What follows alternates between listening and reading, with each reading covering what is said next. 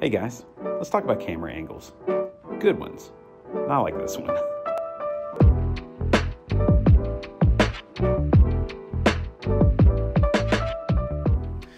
Hey guys, my name is Rylan Russell, and in this video, I'm going to be sharing 10 of my favorite camera angles to use in our church's live stream, and how using these can help take your viewer from being a fly on the wall to truly feeling like they are a part of the experience.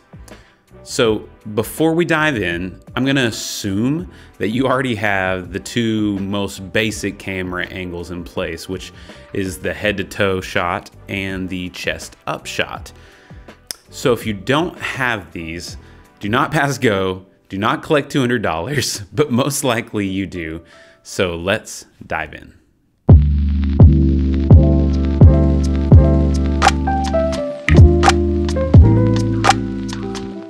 One of the first shots that I see people constantly leaving out of their live streams is a wide shot. And the reason that this shot is important is that it gives the viewer context. You'll often hear these called establishing shots. And I like to use these, when we're first starting a service or coming in and out of certain elements. And it really gives the person who is checking you out for the first time a sense of what the actual space is that they're going to be living in during your live stream. And lens-wise, we've used focal lengths between 7 and 20 millimeters on our micro 4/3 bodies, but this will be dependent on your own space and your own cameras.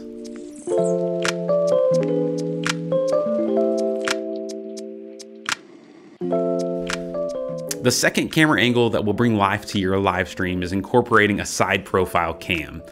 So many churches stick with just keeping your cameras front and center, and this can make the image feel pretty flat. So I like to have a camera that can capture kind of down the line of your front singers and instrumentalists. This combined with focus pulls down that line of singers can be really nice.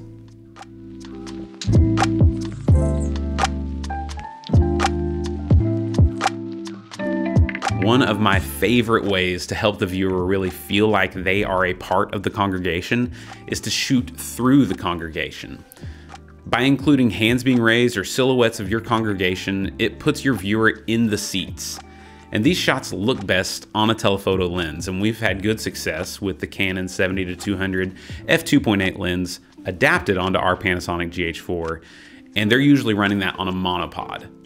But one thing to consider with the roaming camera is that wireless video transmitters are important, and I wouldn't recommend anything less than the Teradek units.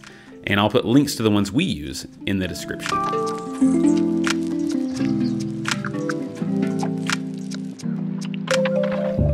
Recently, we've been experimenting with our roaming cam operator using a gimbal instead of a monopod. And this has allowed for some really dynamic movement, and one of my faves is the dolly shot. Essentially, the camera is at a head level, and we're using a 35-100 f2.8 Panasonic lens, which is a little bit lighter, on our G7, and that's on top of a Ronin SC gimbal.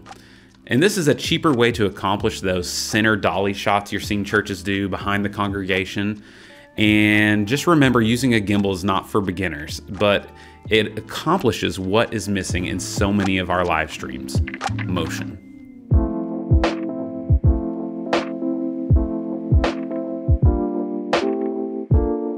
While a dolly shot is usually at crowd level, the jib or cable cam shots puts the perspective up above. And you might think that a shot like this is really expensive to achieve, and it can be, but we've actually installed a Y-Roll Lite cable cam that we use every week, and I think that ran us about $400. And there's a full video on my channel breaking down our setup. Is it as good as a Defy Dactyl cam? No, but we've loved it.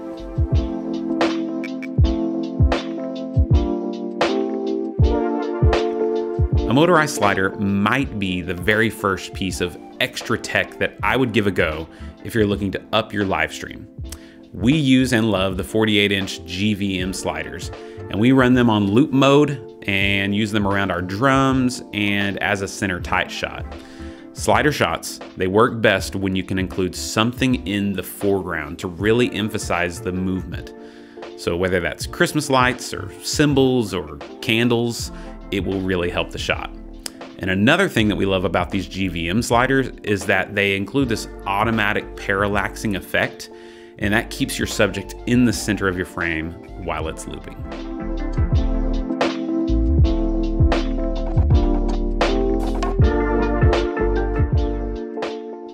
When your side stage camera operator starts to get bored, send them further backstage and have them shoot over the shoulders of your band and singers. This is a great way to show the congregation worshiping without having them in focus. I'm not really a fan of highlighting congregants' faces while worshiping without them knowing. It kind of feels like an invasion of their personal worship time to me. So if we keep our focus plane on the band and then we just blur out our congregants, we can show them without focusing on them.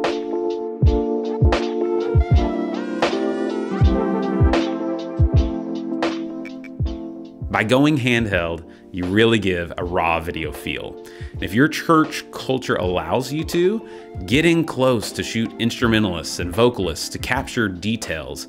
You know, a camera with in-body image stabilization or a heavier cam like a Blackmagic or Ursa or C200, those can really help get you the kind of handheld angles you'd want, because micro jitters are not our friends. And to be honest, we have not fully tried having our cam operators mixing in with the band to get these kind of shots yet. And you may not be ready for that either, but keep these angles in mind as you are brainstorming new shots.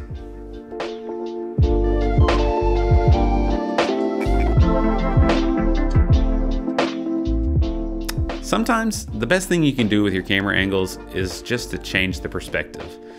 For a while, we actually experimented and used a wide-angle lens on one of our motorized sliders. We mounted it really low in the center of our front row, pointing up at the band. And this can kind of give you a hero shot, if you will. It gives you that vibe where big lighting cues appear even bigger and big looks and stage designs appear with more impact. So give it a try.